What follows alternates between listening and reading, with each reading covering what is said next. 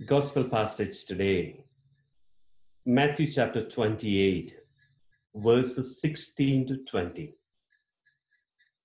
Meanwhile, the 11 disciples set out for Galilee, to the mountain where Jesus had arranged to meet them. When they saw him, they fell down before him, though some hesitated. Jesus came up and spoke to them. He said, "All authority in heaven and on earth has given to me. Go, therefore, make disciples of all nations. Baptize them in the name of the Father and of the Son and of the Holy Spirit, and teach them to observe all the commands I gave you. And look, I am with you always, yes, to the end of time." Grace and peace, my dear brothers and sisters in Christ. Today, church celebrates this Ascension of the Lord. The Ascension of the Lord gives life and hope. I remember the beautiful words of Pope Benedict. He used to say, Christianity is a religion which we all have to encounter our Lord. At the same time, we have to walk with the joy of the risen Lord. It's very important. And what gives us joy?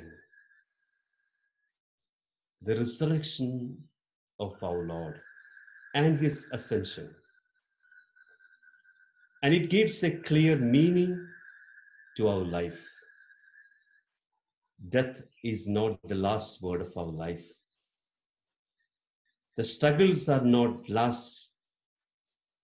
last word of our life, but eternal life. Though we have not seen with our own eyes, 1 Corinthians 2, St. Paul says, what God has prepared for us, no eyes have seen. 1 John chapter 3, verses 1 to 5, St. Paul also says, we are hoping that one day we will become like him, because that's the way God created us. Genesis chapter 1, verses 26 to 30, God created all of us in his own image and likeness, so that we may always live like him and die with him and to be with him. That is the purpose of our life. We have to live and die like Christ.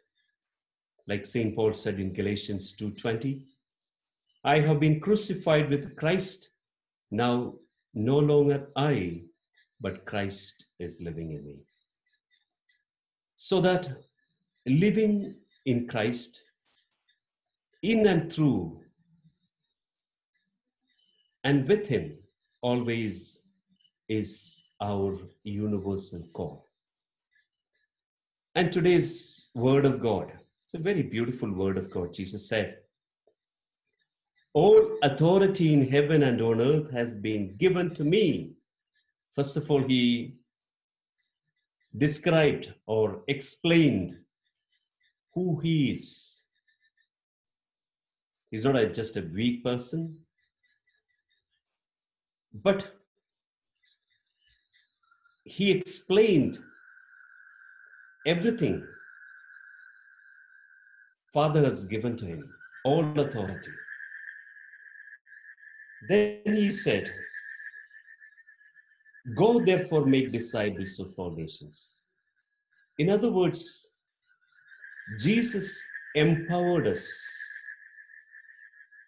to do his mission.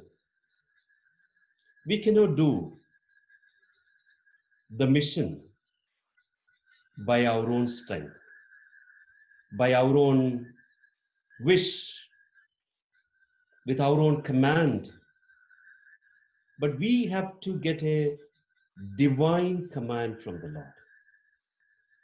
And Jesus has to empower all of us to do his mission. That's what's something happening from the very beginning of our baptism. And with that baptismal promise, do you reject Satan and all his empty promises? Begins with that. Do you believe that faith, the Father, Son, and Spirit? And that's the way we enter through that narrow gate. And enter into that a long, wonderful way to eternal life. The gate of all other graces. Then confirmation. And we receive especially the Spirit. 2 Timothy 1, 6 to 10, St. Paul said, to fan into flame the Spirit God has given to all of us. So Jesus has to empower us. And we have to wait for the Lord. And we know that disciples were, Jesus was not just, though disciples were with Jesus many years. But still Jesus said, wait until Luke chapter 24, we see that. 45 to 49, until that strength comes from heaven. In Acts chapter 1 also we see 6 to 10. So in all our life, there is a period of waiting. Sometimes we have no patience. We don't want to wait. We try to walk in front of the Lord, not to follow him. Sometimes we have to wait for years. You see the life of Abraham.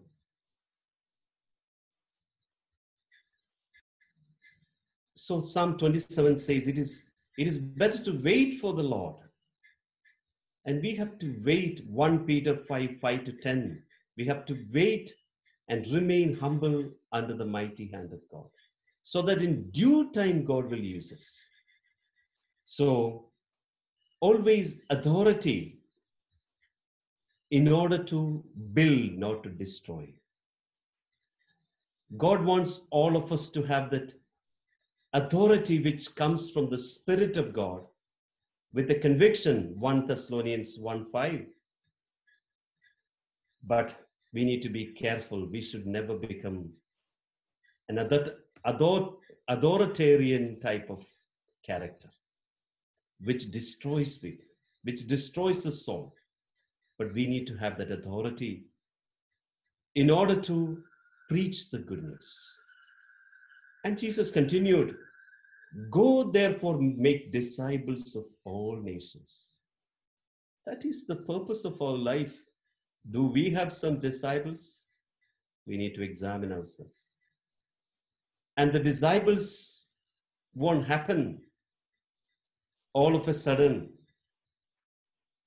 The disciples we cannot buy with money. We cannot buy with force, like love cannot be forced. But with our divine humble life, by our spiritual accompaniment, like how Jesus showed us. By way of our life, someone may follow us so that they may see Christ. 1 Corinthians 11, 1 and 2, like St. Paul said, follow me like how I am following Christ. Like Francis of Assisi said, it is no use of going anywhere to preach unless our walking is our preaching. So that discipleship, again, we should never forget Ephesians 2, 8 to 10.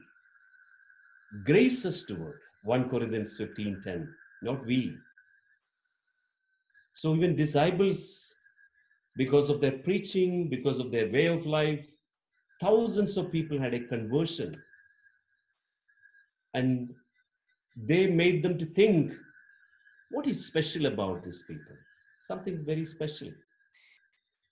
It's not because of their intellectual capacity, or not just because of their personality, but the grace of God. So grace of God attracts. And in this time, as we celebrate this ascension of our Lord, we have to examine ourselves. And we have to fan into flame the missionary spirit within us. I also want to be an evangelist. The moment we think about an evangelist, we may think like, no, I'm going to teach something. I'm going to convince something. No. It is by our way of life. We can be an evangelist 24/7, always, wherever we are. So we have to develop that art of discipleship.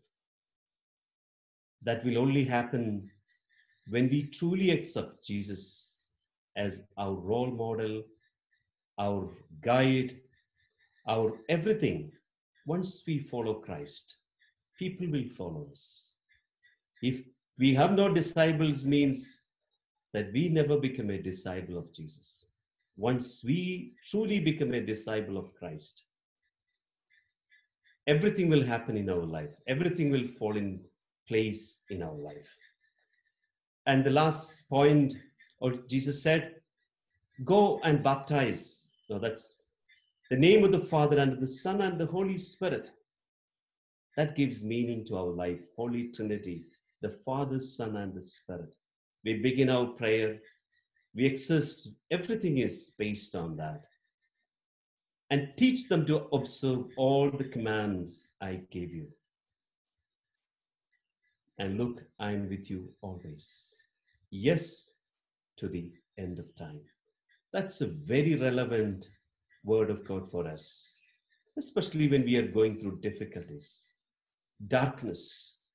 There are times we may feel nothing is happening, not just because of COVID-19, but because in general we may sometimes, everyone may feel, what is the meaning of my life? Nothing is happening. At that time, we have to deepen our faith. We have to cling to Jesus. We have to look at him. Hebrews 12, 1-5. And we have to blindly follow him. And that is very important. Change will not happen in an overnight. Missions will not happen in an overnight. Always missions happens. Sometimes we have to go through a lot of difficulties because every soul has a price tag on it. And someone has to pay for it. Sometimes we ourselves has to pay for it. And sometimes we may not even understand our mission in this world while we are living on earth. Doesn't matter. What matters that we all have to fulfill the mission. How? John 17:4, Jesus said, I have glorified you on earth by finishing the work that you gave me to do. And today's gospel we heard, Jesus said, I will be with you till the end of time. Remember, nobody else can be with us till the end. Everyone will say bye to us sooner or later. But only one person can be with us till the end, that is our Lord. And he will never leave us alone. Though there are times of loneliness, there are times of emptiness, there are times of messiness, there are times of joy, there are times our spirit is high. But whatever happens in our life, one person will be always with us, whether we like it or not, whether we acknowledge it or not. That is Christ. And he is constantly reminding us, why I am with you, Jesus said to his disciples, because they were living in the midst of great fear. What gives us courage in this world? Nothing, not money, not our physical strength, not our worldly possessions, but Christ. Christ alone. And not only that Christ we see sometimes on the picture on the crucifix, but the Christ who lives in us, with us, and who always walk with us. So therefore, my dear brothers and sisters in Christ, as we are celebrating the ascension of our Lord wants us to walk and fulfill the mission, whatever God has entrusted us to do, with great joy, with a great hope, with confidence, without getting discouraged, so that our life will become a hymn of glory to the Most Holy Trinity. Glory be to the Father, and to the Son, and to the Holy Spirit, as it was in the beginning, is now, and ever shall be, world without end. Amen. The Almighty God bless all of us in the name of the Father, and of the Son, and of the Holy Spirit.